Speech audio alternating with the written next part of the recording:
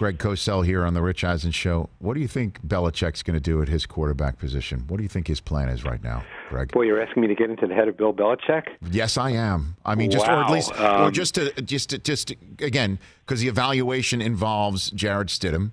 The evaluation involves maybe somebody in this draft, Jalen Hurts, somebody that might be available rounds 2, 3, 4, that Belichick thinks I can grab this guy with Hoyer and Stidham and create myself a quarterback room that I can still win this division with this year and beyond. Well, I think if you look at Belichick, I think for him, and these are cliched terms, but they're true, I think Belichick really loves decision-making and ball placement.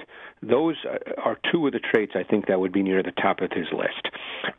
Don't forget, at his core, he's a defensive coach. He does not want the ball turned over. And the NFL game for the quarterback now, with so much quick game, is about ball placement, because it's ball placement that creates run after catch for receivers more than the receiver himself. So if you look in later rounds, that's where it's hard to know. I mean, that's where talking to players comes into play. I mean, there's a quarterback from FIU. I don't know if he likes him at all, but James Morgan is a very interesting later-round prospect.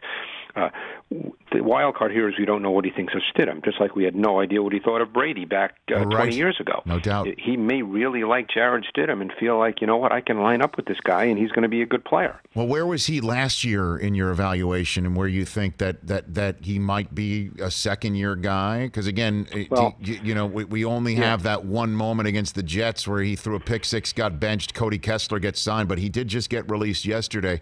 I am wondering where you think Stidham could actually reside as a second-year quarterback.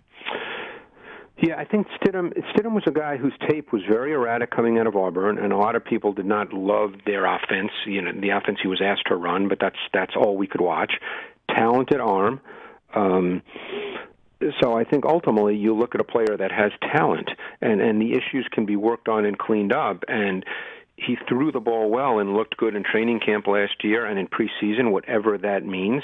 I made the point in my notes that he could develop into a quality starter, but there are many variables for him to reach that point. Now, he's obviously with a great coach and a great program. So I think within the context of what they want the quarterback to do, and you can't just say, well, they had Tom Brady. They have a certain sense of what they want their quarterback to do. I think that Stidham could fill that role.